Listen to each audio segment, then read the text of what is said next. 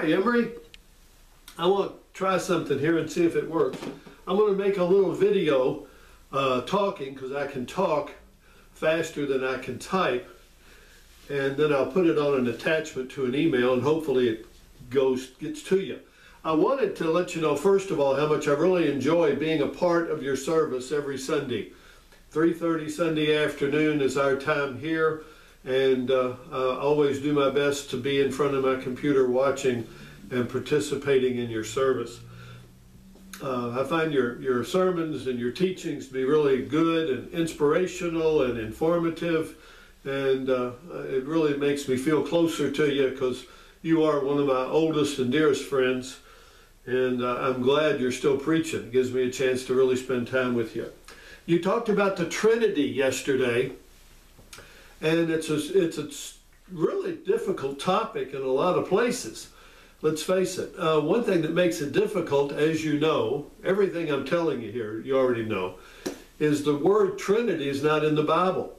We talk about God, we talk about the Father, we talk about the Son, we talk about Jesus, and we talk about the Holy Spirit. And in many verses in the Hebrew Scriptures, Elohim and so forth, and God says, let us make man in our image, let us go down to the Tower of Babel and confuse them.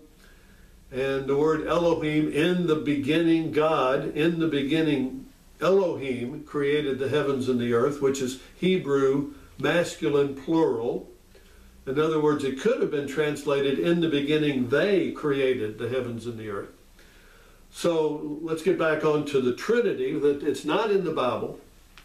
Some things that have evolved in Orthodox Christianity, I think we've strayed from the Scriptures because we believe a certain thing, and then when we're challenged, we dig in our heels. For example, Christians are accused of worshiping more than one God. Some non-Christians will turn to Christians and they'll say, you guys worship three gods. And we're quick to jump on the defensive and say, no, we don't. We worship one God. You know, hear, O Israel, the Lord your God is one. We worship one God. Okay, let's look at this a little further. Where else does the Bible use the word one? God tells Adam and Eve, a man will leave his father and mother and cling to his wife, and they shall become one flesh. They shall become one. And I don't think the Lord is talking about a sexual act of becoming one through sex. I think he's saying a man and a woman become husband and wife, and they become one. They're a spiritual oneness. They're still two separate individuals. I've done weddings, and I'm sure you have too, where they've had a unity candle. A candle, in fact, the mother of the groom lights one candle, the mother of the bride lights the other candle. There's a part of the service where they take this candle and unite it. Two become one. Sometimes the original candle's blown out to show that they are now one. Other times the other candle is lit to be symbolic of the fact that they're still two individual people, and together they're a family, they're husband and wife oneness of the unity candle, but the other two remain. Anyway, what I'm getting at is the husband and wife are still two individual people. The Father, the Son, the Holy Spirit, I believe, are three individual people. The Father is God. Jesus is God. The Holy Spirit is God. The Father is 100% God. The Son, 100% God. The Holy Spirit, 100% God. You want to accuse me of worshiping three gods? Okay, I do. I worship God the Father. And I worship God the Son. I worship God the Holy Spirit. Oh, I'm all confused. Who do I pray to? Don't worry, they'll sort it out. That's what I tell people. Don't worry, they'll sort it out. Anne has always been taught about God. She said since she met me, it's all about Jesus. Well, who's Jesus? I thought he was just his son. I said, he's also God Almighty. Jesus, laid down his life on the cross. It was his to give up. Now, let me say something real quick. One difference between Father, Son, Holy Spirit, and you see this in people's lives. The Holy Spirit is the power of God.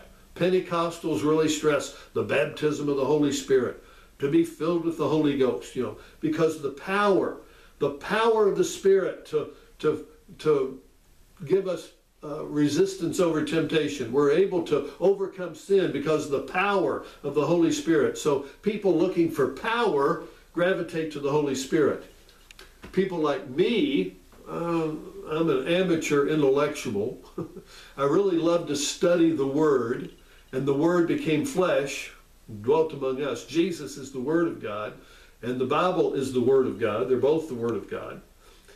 And yet, we love the way Jesus would outsmart people. When he was on the earth, they would come to him with puzzles and questions, and he would always outsmart them. And boy, I really want to outsmart the enemy, And so people that are into wisdom and into knowledge, they're into Jesus. Oh, I really want to study Jesus. I really like to look at his words. I call on Jesus to give me wisdom to deal with this situation. Holy Spirit's power. Jesus, wisdom. Who's the Father? It's the Father that loves you. For God, the Father, so loved the world, he sent his only begotten Son. The Father sent Jesus. Now this gets me into my next point. And this is where I get controversial. I believe the Father is superior to Jesus. They're not equal. It's not Father, Son, Holy Spirit equal. I believe the Father has authority over he sent Jesus to the earth. And Jesus said, I only do what I see my Father doing. Jesus said, I am in submission to my Father. God the Father is superior in heaven.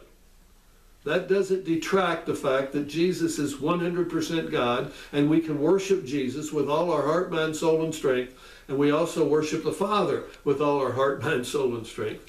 And Jesus then said, I've got to go away because I am going to send the Comforter. I'm going to send the Holy Spirit. So Father is superior to Jesus. Jesus is superior to the Holy Spirit. That's not to say the Holy Spirit's like third best. No, they're all 100% God. They're all to be worshiped. But in the hierarchy of heaven, the Father is superior to Jesus. Jesus is superior to the Holy Spirit.